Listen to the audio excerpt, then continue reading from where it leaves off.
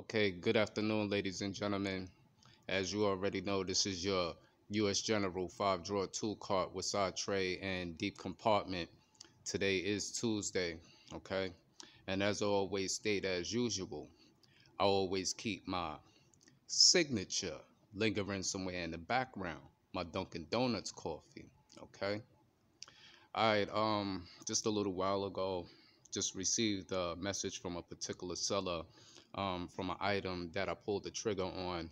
Um, they just basically just sent me the tracking information, so that item will be on its way. I'm still actually having another mix-up with another package that I actually purchased, which is a standard half-inch drive snap-on set that I'm still expecting and waiting on, but unfortunately it just ain't get to me just yet. So I still will give it some time, okay? But until then, for right now, I did receive something that I purchased a little while back. It just arrived to me a little while ago. So I'm gonna throw this footage up and shoot this video um, for some viewers who've asked questions in the past. Um, Basically about when they see me go to the cordless lineup, and as you can see how I have the rubber grips on my cordless, okay. um at the prior moment I have pistol grips on 3 of my guns.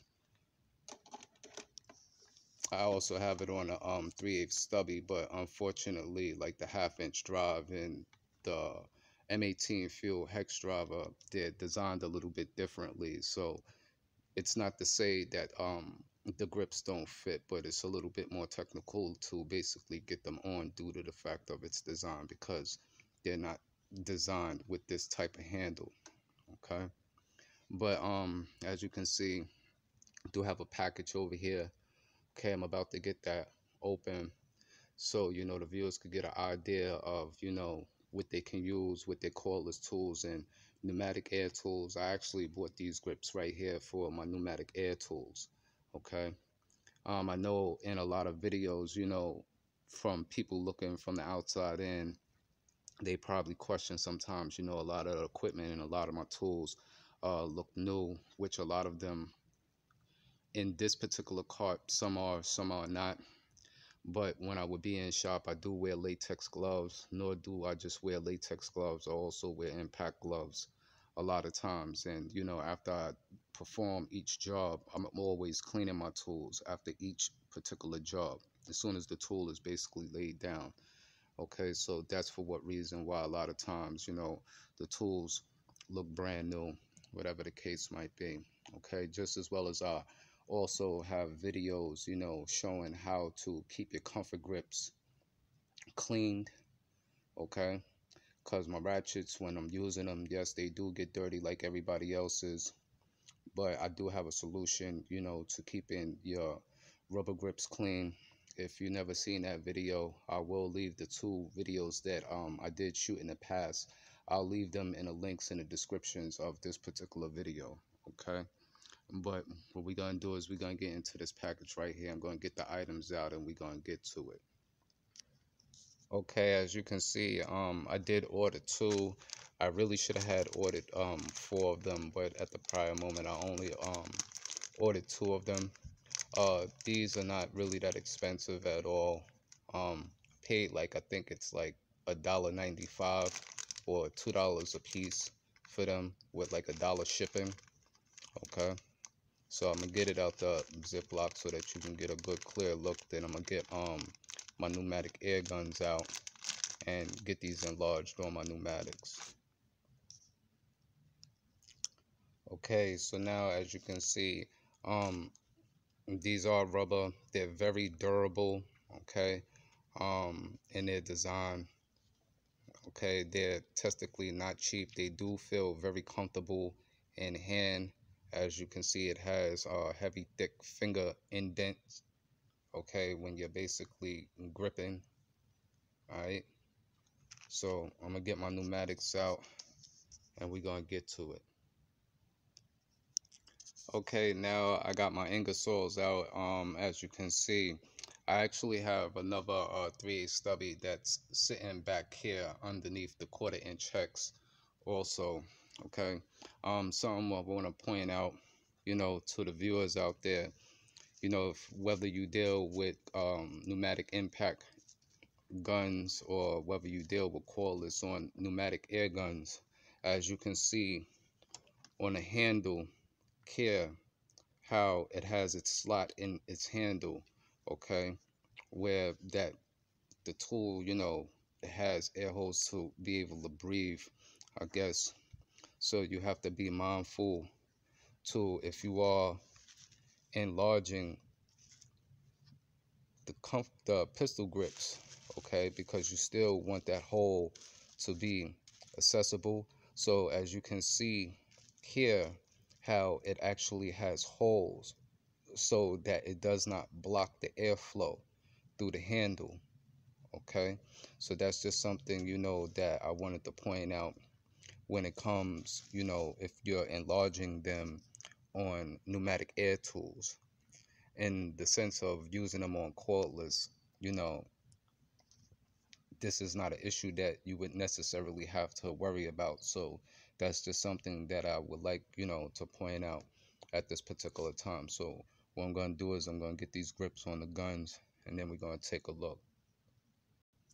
Okay, now as you're getting a good visual with the grip on the gun, okay, now what I was just explaining about its holes, okay, where they're located, it does basically succeed where the slit is basically in the handle if you have the grips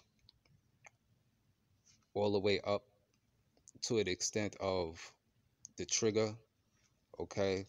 So in that instance, if I can get it up in order for you to see real quick,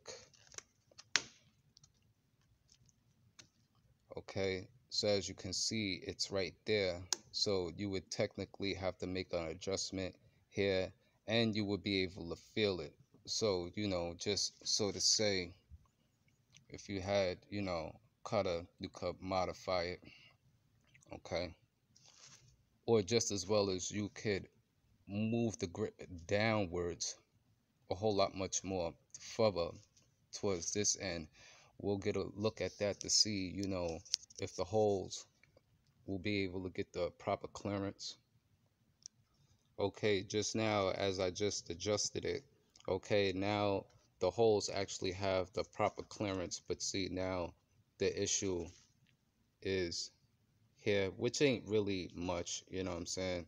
But if you would like it tight in this area where, you can still feel it, but, it's just something to keep the handles, um, as you can see, I keep protective boots on all my guns, whether pneumatic air tools or cordless. As you can see, there's protective boots actually covering all the guns except 2 of the ratchets that you see here, which is the 1/4 inch and a 3/8 drive. But all the rest of my guns all actually have protective boots on them. So, underneath these boots, the guns look spanking brand new, as if you just purchased them and pulled them out the box. So they never get scratched up, nor they get damaged or anything like that. So like I said, yeah, I'm just throwing this video out there because there have been quite a few people who asked me, where did I get the grips from, and how did I locate them, and what made me think, to put them on the gun, and so on and so forth. Okay, so I'm gonna get my other gun out and basically get the other grip on.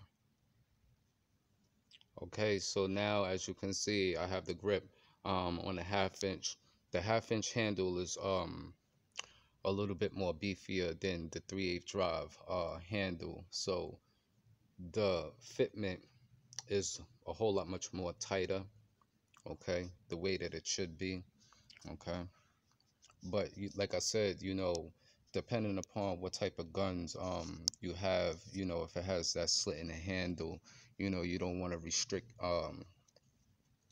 air coming in and out of the vehicle with the grips on. So if a modification or there's an area that needs to be cut out, or like if I forget the name of those tools that punch the holes in like paper and things like that, you could possibly get one of those, to make a extra additional hole, so that the airflow doesn't get blocked or anything like that.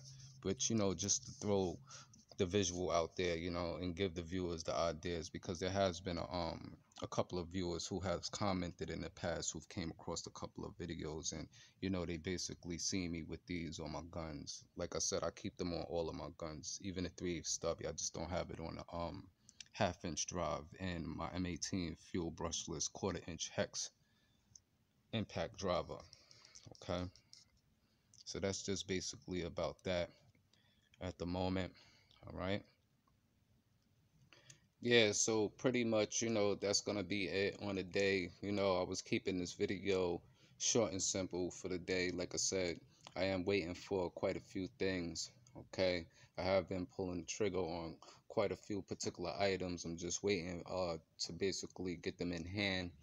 And as soon as I get them in hand and I got things, you know, on deck, then you'll be able to get that first bird's eye view just as well as myself. Okay, but like I always state, as usual, this is your US General 5-drawer tool cart with side tray and deep compartment. And then to the next one, we gonna check you later. Peace.